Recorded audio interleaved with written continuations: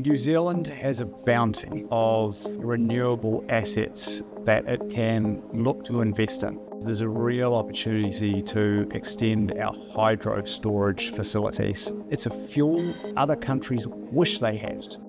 If we can extend it and expand it, it allows us to create durable competitive advantage for the country that we live in. We're not talking about new schemes. We're looking at how we use the existing ones better than we currently do. So the environmental impact will be limited and the cost will be reasonably low. They're already there.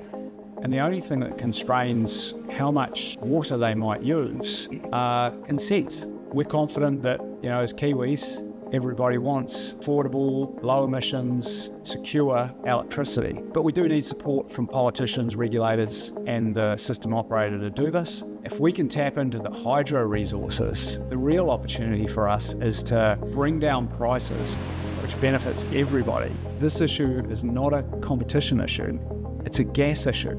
And we've all got massive incentive to solve it. We all want the same outcomes. We're a big Kiwi business. It's our opportunity to put a better stamp on the future of the country.